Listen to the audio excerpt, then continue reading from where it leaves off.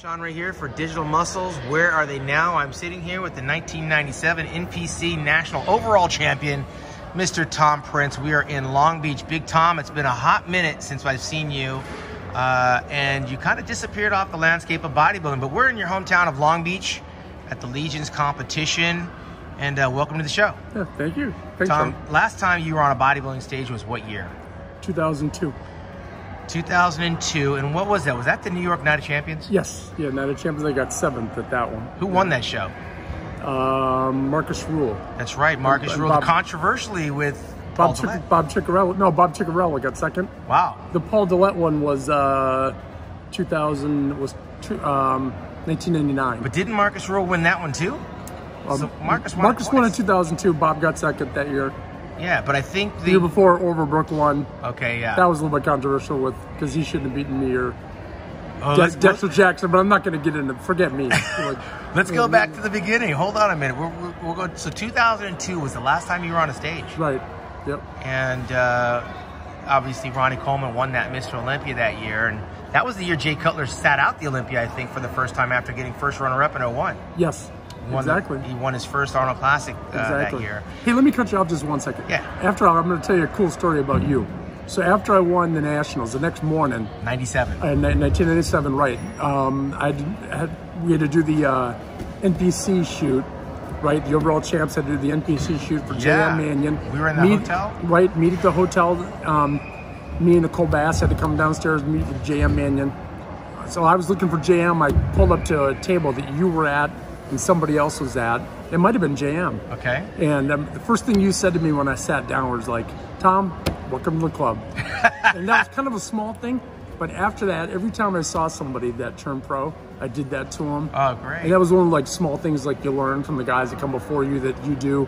I did that to people, and people always thought it was cool, and I did it to them. And so in my own way, I'm saying, hey, you know what, thank you. That was one little thing that meant a lot to me at the time. And what's crazy about that, Tom, is I was 10 years before you in 1987. Right, yeah. When I won that, but we're only like a year apart. Right, we're 3 years apart, yeah. A couple years apart, but let's back things up because you did come on like a freaking tornado out of Alabama, man. It was like one of those brick houses, but it wasn't easy. Didn't you have a couple of close calls before you actually turned pro in terms of like being second or third?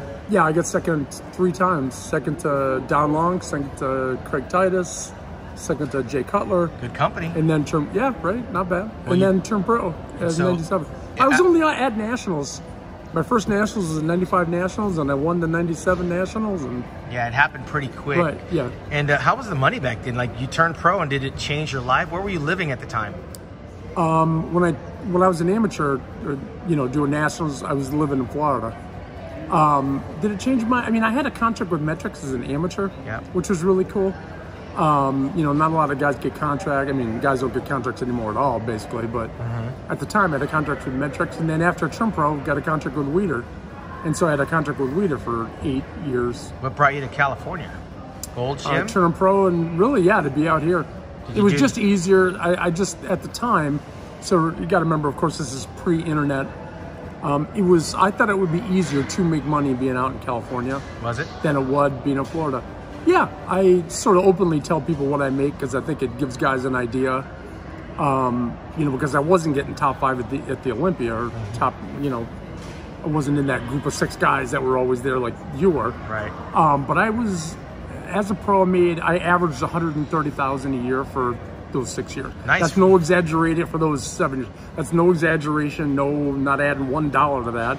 And I would tell people that. Yeah. So, one of the best conversations I ever had with somebody in 1995 when I first met Chris Cormier, was getting to ask him like, hey, what are you making,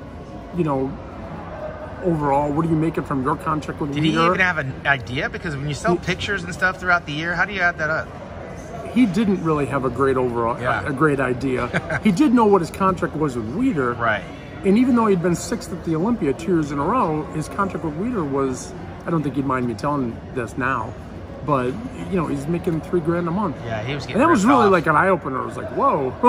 You got to negotiate better. Be prepared to, right. So when I turned pro, one of the things I did, other than have my contract with Weider, wrote articles for Weider. I I think I wrote 25 articles in the first 3 years. Yeah, you're right. Wrote articles, you know, you had your guest posing, you had your picture sales and all that, but I also helped guys get ready for shows. And you're a prep coach. Yeah, I did that for a number of years, and you know, so all together was that 130 grand. So let's back up. So, you were working with Chad Nichols for a while, weren't you? Yeah. Oh yeah. The whole time. The year I won nationals, I worked with Chad, and then I worked with Chad the whole time I was a pro. Yeah, because he had a lot of people. You, Don Young, Flex Wheeler, Chris, Paul, Nasser. He had the entire top dogs, and if I remember correctly, when you came on the scene, you were like the guy with the quadriceps. You were like the next coming of Quadzilla. Hams too, and the hamstrings. Right. Those were like your trademark. But somewhere along the way, did you win as a pro? You ever? Never. The best I did was third at the Night of Champions. That just tells you how deep that '90s lineup was. Right. Yeah, guys were really good back. You know, when I look back at the pictures, I think everybody loves their era the best. Yeah. I certainly think all the guys from the 90s were the best group of guys bodybuilding's ever seen. The early 90s and late 90s. Yeah, absolutely. Yeah, absolutely. All the way through. Tough decade. And did you think that? Well, yeah, I do, because when you look at the 90s and if you're going to put people in the Hall of Fame, right? I mean, the entire group of guys could be there, right? But when you move into 2000, you're getting a couple more here and there. Then you get to 2010, and you're talking maybe like Kai Green and Phil Heath, maybe, and now we're here in 2019, and you know, Dexter Jackson's like the old holdover, but there's not a lot of guys with Hall of Fame pedigree, even with a lot of victories. Right. When you look at Brandon Curry, for example, he's won the Arnold Classic Ohio, Australia, Brazil, the Lou Ferrigno Classic, and he just won the Olympia. Right. Pedigree-wise, he could be a guy that's in the Hall of Fame. Right. But now take the guys that were from the 90s, you got to ask, can he beat? Could he beat any of the Chris Cormier? No, right. Could he beat Vince Taylor? Right. It's a different. It's hard to compare eras. I mean, but you're only as good as the guys you stand next to, and you stood next to some of the best in the world. Right. It's hard to believe you only had a 5-year pro run from '97 to 2002, and naturally, you didn't win. I only won 2 shows, by the way, just to clarify. Unceremonious. Oh, that's unbelievable. I know. Everybody, yeah, but you were in the top what? You got top 4 at the Mr. Olympia, 10 years in a row, 12 years in a row? Yeah, I was trying 12? to be Mr. Olympia. I mean, how cool is that, though? I mean, I was never in it to win a bunch of shows like Dexter and Vince and those guys, and some people want to maybe grade you on how many shows you win, but for me, I was competing against the best every time out. So, right. But it's about you. So 2002, you have your last show, and then you just kind of disappeared, man. Give us the skinny on that. You know what? My personality is such that I am either all in or all out. Yeah. So, you know, when it looks like you're all out, by the way. Yeah, definitely. I'm sizing you up. I'm like 185 pounds. I was going to ask you. Give us your stats. Okay. Yeah, 5'7". Right now, I'm 5'7". I think I shrunk it in. At your heaviest, what were you?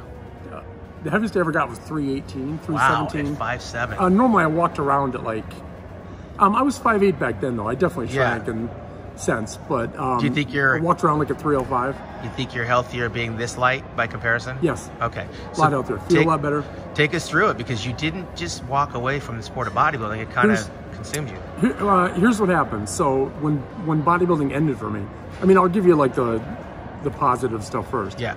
You know, my wife started a property management company. I remember that. So we were going to be managing apartments, and you know, it took a little while for it to get going, but what started off as just one little single room, like just this table that we're sitting at, would have been the size of my entire office back then.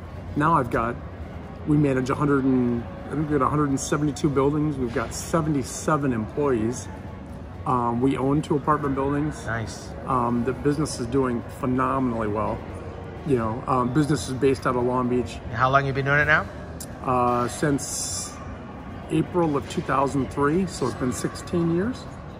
So this is the 17th year. But do you have the passion for that the way you did bodybuilding, or is it just a natural business progression? Okay, great. No, it's the same. It's the same. Yeah. And I sort of treat it the same way too. Like, in other words, I only go to the gym once a week, but I won't even go that one day a week if I'm a little bit behind. Yeah. You know, like work has to come first, last, and in the middle. Yeah. You know, I can't. By the way, you've been married how long? I've been married for 25 years. Wow, so she was there for all of this stuff. Everything, yep. Take us through the illness and the ailment that contributed to you walking away from the game. I have, okay, so what ended up happening was my kidneys failed. The reason they died, I know everybody that ever watches this or saw anything about me wanted to say, you know, of course, oh, it's got to be a gear-related thing. It's a steroid-related thing. Like, ultimately what we found out, and I know this because I had a kidney transplant, and the kidney transplant died also. What year was the kidney transplant? Kidney transplant was in 2011. Okay. And 2012, I take that back, 2012. And kidney transplant died after 2 years. I've got a genetic condition, it's a blood condition called SFGS, which stands for, or FSGS, focal segmental glomerular sclerosis. And you didn't figure that out till after the kidney. Right, the doctors didn't know. Right. You know, they have, I mean, unfortunately it's one of those things they can't tell unless, like, while you've already got a dead kidney, you know, like if you had biopsied my dead kidneys, it would all look like scar tissue. Okay. But that could have been from a variety of reasons. You don't think bodybuilding was the main reason? Well, see, I always, if you truly ask me, I always say bodybuilding had to have something to do with it. Yeah, you're right? 318 as a freaking 5'8" bodybuilder. Right. You know, the only thing is though was that when I got a kidney transplant, like before the transplant, I was 195, 200 pounds. So you're already down. You were done. And you know, without, you know, I hadn't used any gear in 8 years, 7 years at that point. Well, you're a big diuretic user? That's the question. Did that have anything to do with it? No, I mean, I don't think any more than anybody else, really. So I'd say average. So I'm going to probably put you on the ropes and on the defense because I've had my issues with gurus. Remember, when I was competing in the 90s, Tom, you came late. But when the gurus started coming in and Chad Nichols started snatching up Flex and Paul and Chris and Nasser and yourself and, you know, Don Long kind of came a little bit later on, I looked back when it was all said and done, and literally to a man, with the exception of Paul Dillette, everybody had kidney problems working with Chad Nichols. You find that coincidental? That Flex Wheeler had a kidney transplant, Don Long had a kidney transplant, you've had a kidney transplant, Nasser El Somebody is dead, Don Youngblood is dead. I mean, do I keep going, or? You know what? They all have one thing in common. I will only tell you this. Dad, first of all, Chad was one of my best friends, so in no way would I ever blame him. Any decisions that Is that ironic, though, that all those people are jacked up and they all work with Chad? It's an interesting coincidence. Coincidence. You know? Was he doing something that other trainers weren't doing? You know what? When I talk to other guys, I mean, I think the fans will sit and they think that we all sit down and talk about all the amounts of gear we were all using. You know, like we had powwows about this. Yeah. But the friends I had that were other pro bodybuilders, the other guys that were good, you know, and there's at least 12, 15 of them that I would talk to about, hey, here's what I'm doing, what are you doing? Everything was, the only two people that ever really took a lot more were Milos and Craig Titus. And pardon me, Milos is alive. Yeah, right. Milos, right. So pardon me. Dallas McCarver is not. Right. Yeah. Pardon me for throwing their names in there, but you know, I thought Milos and Craig were crazy for the amounts they were using. Absolutely. I didn't think what we were like. So we were using considerably less. Does that mean it's that maybe we're just taking less than them? Maybe you're using a different type. Could be. I mean, like I didn't, but I can't like. You can't. There's blame no someone. without getting right without pooling everybody together. Yeah. And saying, here's what we were all doing. Is there any way to really know? There's a body count, but there's a body count and a kidney issue related to one individual. So I'm sticking to just statistically. That doesn't sound right to me. Mathematically, it sounds right. I mean, coincidence. I don't know. Maybe it's the type of stuff you guys were doing, but myself and Kevin Lavroni and others like me, we were battling not just the bodybuilder, but we were battling the guru behind the scenes. So we were kind of wondering, is there a certain chemical that you guys might have been doing besides the anabolics? Not for with me, absolutely not. Okay, so I'm pretty open. I've actually put online stuff, like for instance, like what I took getting ready for the Night of Champions in 2001. Right.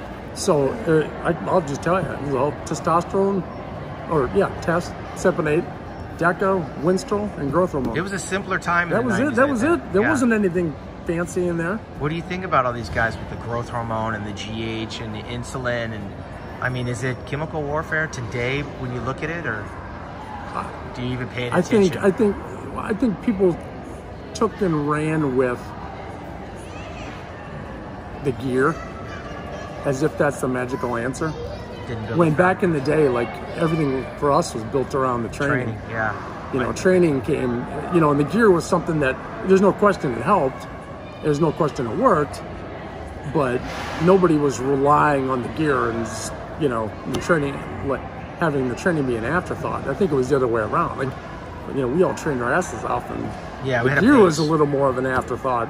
Yeah, so we're in Long Beach. That's why you're here at this bodybuilding contest. Do you go to the shows anymore? Because I haven't seen you in years. I think this is the first show I've been to in 5 years, and before that, it was 5 years prior to that. Is it because of life, or it doesn't interest you to the degree when you were competing? Like I said, my personality is really that I'm either all in or all out, and so. Did you take a sneak peek online? Like when the Olympia results came out, did you like go on Instagram? Yeah, you know, I do that if I'm still, well, because, you know, like somebody like Dexter Jackson. I remember meeting Dexter in 1993 at the Southern States when he was a middleweight. Yeah. You know, he was from Florida and I was from Florida, even though he's from Northern Florida, I'm from Southern Florida. But so I still watch this because Dexter's in it. Right. Like not to hear my commentating. Right. I want to see how how my friend did. Okay. I know Shawn Rhoden a little bit, not much, but enough to when Kai was doing it. Like I know Kai, like Kai a lot. I think Kai's great. I knew Phil a little bit. You know, so I would keep track of my friends. Do you think it's different, Tom? Because like when you competed, I don't even know, besides Vince Taylor, that there was even someone that was 40 years old in the show. And you rattled off Shawn Rhoden and Kai Green and Dexter Jackson. I mean, these guys are on the backside of 40 years old. Right. So is it that there's a longer longevity for the athlete, or is it that some of the really good guys are just getting out of it earlier and the ones with persistence are staying in it longer? You know, I think you're right. I think, you know, when there's a group of guys that retire, and, you know, and not as many good guys coming up. You know, somebody like Dexter, and this isn't 100% all respect to Dexter. Right. You know, but, you know, he can stay in it till he's 51 years old. Yeah, 40. Yeah, I don't know if back in the, or 50, yeah, is he 50, yeah, 51? He's 50 this year. I think he's like 6 months younger than me. Yeah. So when, you know, you can only, well, he can stay in it longer because the group of guys around him aren't as good. Yeah. Now, he is that good, but back in the day, nobody could have stayed in it that long. You know, Albert Beckles, right? Robbie Robinson, Albert Beckles. Yeah, but even that was like way before us. Exceptions, right, but I mean, yeah. they're talking like one guy. Yeah. Now we've got a whole lineup of guys. Right. So what's happening today? You're in the real estate thing. You're here at the contest. How does it feel being at another bodybuilding show after all these years? I think it's fun. You know, it's fun bumping into people. You know, I like even bumping into you is cool. Like I gave you a hug when you know, because I hadn't seen you in a decade. Right. You know, it's fun seeing Bob Ciccarello and Will Harris and, you know, some of the guys, some of the old crew from the Venice Gold. I saw Charles Glass too. You know, I like seeing that Charles had a little bit of a health issue. Yeah. You know, I like seeing that he's doing real well again. That's great. You know, like I don't ever remember being in the Venice Golds and not seeing Charles there. Yeah. So are you doing any online stuff? Do you work with any athletes? No. Do you talk bodybuilding at all? No. So I am completely out of it. If I went in your house, I wouldn't find one of your trophies or a magazine or something? You know what? Even when I was competing, you wouldn't have found a picture or a Oh, no, you can find a magazine. Okay. I kept them all. I think I've got like over 300 magazines that I was in. How's the health now that you've had all these things that you've had to overcome? It's good now. You know, I still have to go to dialysis 3 times a week, but you know what? Because I can take my laptop with me and work. You work online? You know, yeah, I literally just work sitting at dialysis. So I usually work, it's a 4-hour treatment.